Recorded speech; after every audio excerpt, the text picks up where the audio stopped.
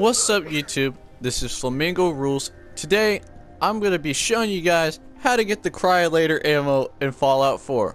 So when you're at this location, Vault 81, here it is right on this map. So you just want to head south and there's Vault 81. What you want to do is you want to give Vault 81 3 fusion cores. This is how I believe this is how the ammo will spawn. So give this vault 3 fusion cores. When you give them 3 fusion cores, I believe this person will start spawning, and her name is Cricket.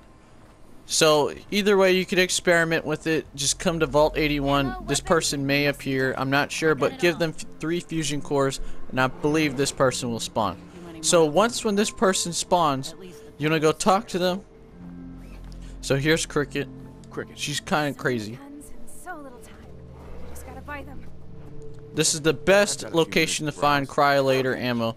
You could get it from your dog at the beginning while trading, but this is the best way to buy it. So when you're talking to Cricket, you just want to scroll to ammo, and then right here is something called Cryolater. You want to buy as many as you can. They're quite expensive, so just for example, 1 bullet for 31 caps, it's expensive. So save up, and then you'll basically be able to afford ammo. So here's proof that I have Cryolater ammo. So I confirmed the trade. Now I'm gonna go to my inventory. Right here's the Cryolater, Cryolater, then here's the ammo.